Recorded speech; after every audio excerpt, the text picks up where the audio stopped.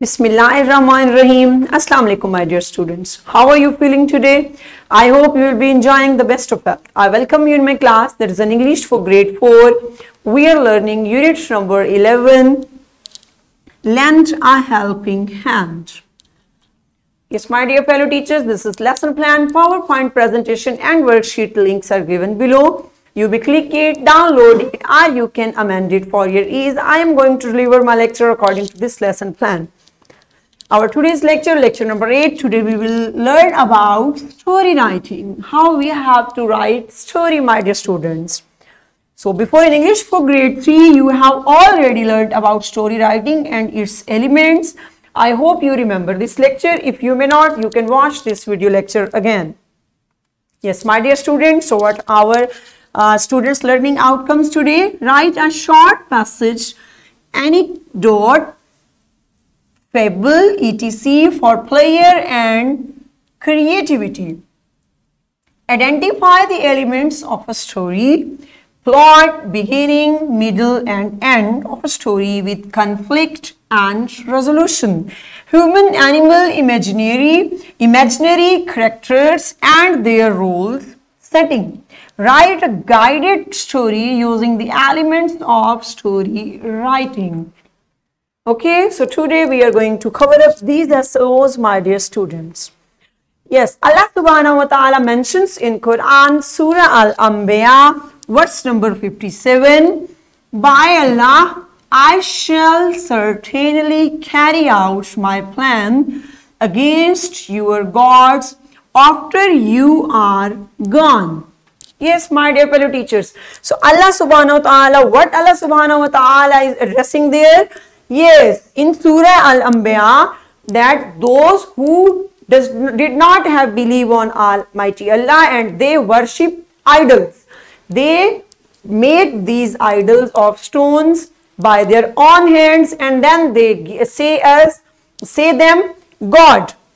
So Allah subhanahu wa ta'ala is addressing that, warning that when you will go out of anywhere by any task, so what I will do, I will carry out my plan, that what I have thought and what I will do. So then you will see how your God, how your that stone that you have made by themselves, so how they can take care of themselves. Even they are not able to move, even they are not able to secure themselves, how they can fulfill your needs. So Allah subhanahu wa ta'ala was warning them and giving them clue that they must believe on Almighty Allah. So how He is Rahman and Rahim, you can judge, my dear students, that He gave many ways that they should be on the right path.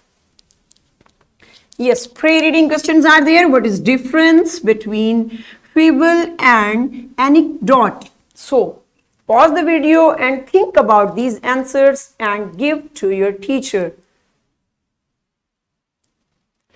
Excellent job, and I hope you have discussed and you have given answer, my dear students.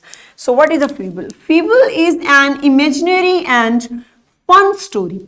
Imaginary story means that we imagine. Few stories are real, they are realistic, depends on reality, and few stories are there also, my dear students, that we imagine in our mind. So fable is an imaginary story. Fables are written for a purpose to teach a specific lesson or moral. Anecdote is a short narrative story. So a fable, a story, this is also type of story, both are types of stories, but these stories have a lesson. At the end we get a lesson that how we have to spend our life. So such type of stories, specific lesson they give us. So, and anecdote is a short story, narrative story. Narrative means that we tell something about any other people. My dear students, this is called narrative. So you can judge there also. And anecdote is a short story or account about a person or event that is typically amusing, informative or entertaining. Yes, so what is an anecdote? Anecdote is a short story. That is account. Account means you can say that it is a narrative story. It narrates, it tells about a person and what is its what is its purpose. Its typically its purpose is to amusing, informative, give information, amusing. We can enjoy such type of stories, entertaining. And it is good for spending time that we can read stories, but we should read these stories, my dear students, those should be helpful in our life also. So be careful while choosing stories. Scary stories you should not read, otherwise you will be terrified. Okay, so elements of a story, see there. So number one is beginning. The beginning tells that who are the characters, what is this setting. So this is the beginning and it tells us about characters, and character can be animal, birds, persons and imaginary like aspect, and imaginary figure can be character. That is the main role model of a story. So next is middle. The middle tells us that what happens to the characters. So middle tells us that what happens to the characters. So first is beginning and in character, and middle tells us what happens to the character, and the next is end. The end of the story tells us that how are the characters different at the end of the story from how they were at the beginning. Yes, and always tell, you can judge, my dear students, in any story that what was the beginning and when there was end and which situation was being faced in the middle, and after that at the end how was the situation. So this end tells us about character who faced a lot of situations during the story, and these all are parts of plot: beginning, middle, end. Plot. The plot consists of the events that happen in the story. That all events, which are all events? Beginning, middle, end. These three parts are parts of a plot. Okay, so these tells us events and sequence of these events, how it happens, how it was in beginning, in middle and at the end. And always, my dear students, end will be with a resolution. That problem will be solved at the end in any story. So next is conflict. Every story must have a conflict. So what is a conflict? You can see that a challenge or a problem around which the plot is based. Yes, my dear fellow teachers and my dear students, what is a conflict? So conflict is that is a challenge or a problem. So every story has a challenge whenever you are reading, even when you are watching any video.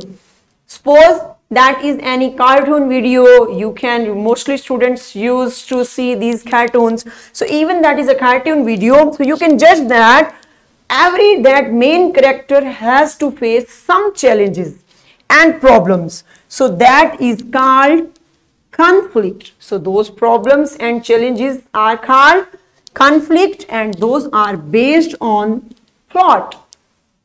So next is resolution. The resolution is at the end of the story. It is when you learn what happens to the characters after the conflict is resolved.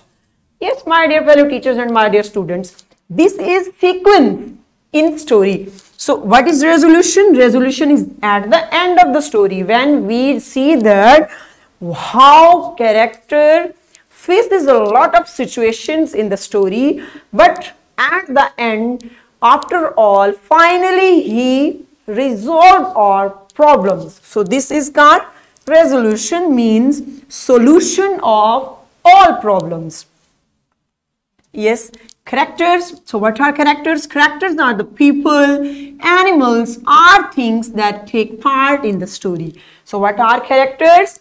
In a story, characters, I already discussed, my dear students and my dear fellow teachers, can be people, characters can be animals, it can be, a story can be on birds, about anything else that is taking place in the story. So these are called characters. And it doesn't matter that one character is there are many characters, but role model is always one character, okay?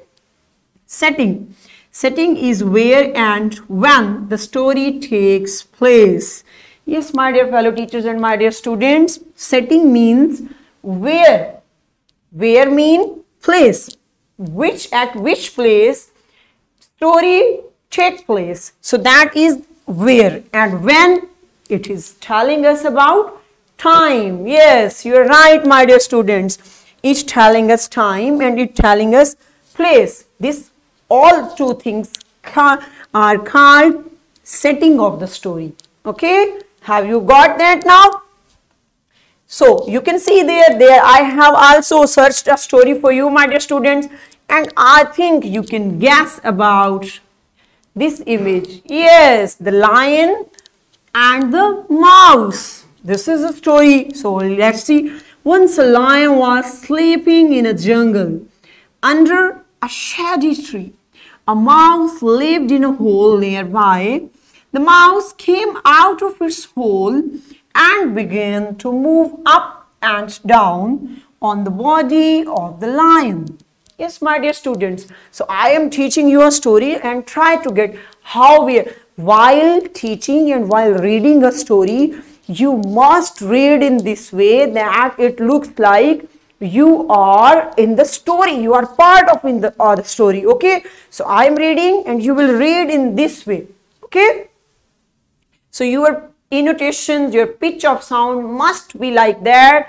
You are a main part of the story and you are giving and you are performing all characters. The lion woke up from his sleep. He grew angry and caught the mouse to kill it. The mouse prayed for his life and said, "Please spare my life. I will pay back your kindness." The lion set the mouse free. Yes, my dear students. So what happened? As the mouse was jumping on the body of the lion, so the lion woke up and he became angry. So and he was near to kill the mouse. But what the mouse did? The mouse pleaded that please leave me. Any day I'll help you. So on the request of mouse, what he did? The lion set him free. Okay, so see that when we are requesting, when we are pleading something, so definitely, so other people also take piety and they take mercy. So keep remember that. Next, what happened? Let's see. Once the lion was caught in a net, he began to roar. The little mouse heard his roar and came there. He saw the lion in the net. He cut the strings of the net with his sharp teeth. Yeah, my dear students. So now see, on that day, lion set him free. He did not kill the mouse, and now after a few days, what happened with lion? He caught in a net. So he was helpless. He could not move. He could not be able to move. So mouse came and it caught the net with its sharp teeth and he set the lion free. Look, my dear students. So it means kindness never goes waste. Keep this thing in your mind. If you will help anyone today, so tomorrow on any other day, there will be anyone that will help you. Okay, this is reward and this is the chain. No need to that if I am helping that one, so he must help me. No, Allah Almighty will pay from any other side. Okay, my dear students, so you can judge in this story also. The lion was free. He thanks the little mouse for timely help. Yes, look how now they are sitting together. So this is the actual reward, my dear students and my dear teachers. This is the actual reward of kindness. So my dear teachers, you must give lecture on manners, on kindness, on politeness in your class. Every day give just 5 minutes, okay, because these things change students' life. Okay, next, see that. So let's perform an activity in your class. So be ready for activity. Call students one by one in front of class. Let them share their favorite story with their classmates. Encourage students to perform confidently and also share their favorite character. Yes, you will call students in front of class near the board and students will share their favorite story because everyone has their own favorite things. So definitely stories will be different. So let's see how students will share their favorite stories. Pause the video, my dear teachers, and get this activity in your class. Welcome back, and I hope you have enjoyed and now you're relaxed. Okay, good job. Open your book now. Question number 10 is there. You know the story of the grasshopper and the ant. Now look at the given pictures and write the story. Yes, my dear fellow teachers, first of all, you will discuss this story according to the pictures with your students orally. Okay. After discussion, get all that story in their notebooks. I'm waiting for you. Pause the video and do this assessment in your notebook. Welcome back, and you have done it nicely, I hope. Good job. So what's our homework today? Write your favorite story in your notebook. Yes, my dear students, that story in activity you shared with your class, so that story you will write in your notebook. And this is worksheet, my dear fellow teachers, and this worksheet is for you. You will give it to students and let's see how they are able to write a nice story. So you will judge that their performance. So what we have covered today? Today we learned about story writing. We also learned about all elements of a story that are important to set a story. And in this way we have covered up our SLOs. Write a short passage, anecdote, fable, etc. for player and creativity.